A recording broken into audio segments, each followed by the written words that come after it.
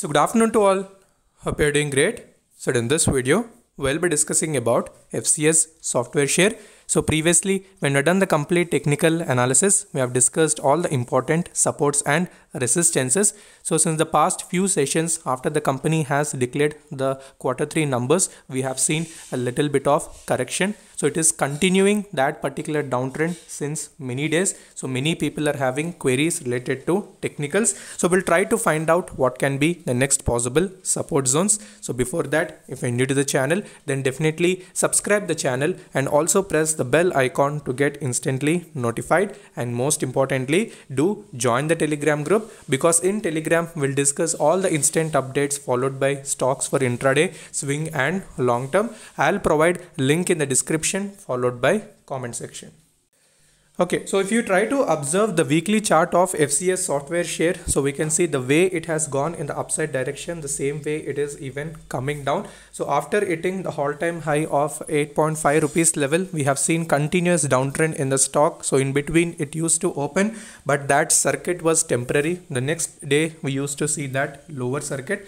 So the Q3 numbers also that the company has posted recently, so they were not up to the mark. So that's the reason why the stock is still continuing that particular downtrend. So not only this company, so nowadays results are not a matter also, because the companies which are giving good result, they are coming down. Companies which are giving bad result, they are going up. So there is something mismatch with this all penny stocks. So operators are trying to manipulate each and every penny stock. So now just you need to hold them, you should not touch them, or either you book your losses, whatever it is. So just leave them for a certain period of time, so automatically they will get adjusted.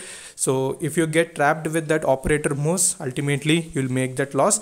So keep holding it, whatever the shares you have. As I told, only invest in small portions. Don't try to put any bulk quantities in these type of penny stocks. Because of this high volatile moves, many small retail investors get trapped. So the next important support zone is going to be the 3.50 rupees level and ultimately the 3 rupees zone. So keep these levels in radar on the weekly time frame. So quickly let's go to daily chart as well. Okay, so if you observe the daily chart, so daily chart also is not that attractive. So it has come down, again tried to show a retracement, again continued, again went up. So that trend is still going in the downside direction, but recently at the 4.50 rupees level, it has tried to show a little bit of retracement but completely failed, and it has formed a gravestone doji type of pattern, which is again a bearish pattern. So let's see the 3.5 rupees level and 3 rupees level. If not, the ultimate is this zone itself. Nothing can be done. So you need to hold it for long-term perspective. Just invest small portion. If you're already having it, hold it. Don't try to average now. Only once we see a reverse rally, then only add in small portions. So until then, just hold it for long-term perspective. Okay. So any further queries you can ask in the comment section, and also you can connect with me in Instagram. Instagram ID is stocks diary YT. So until then, stay safe. Take care. Bye-bye.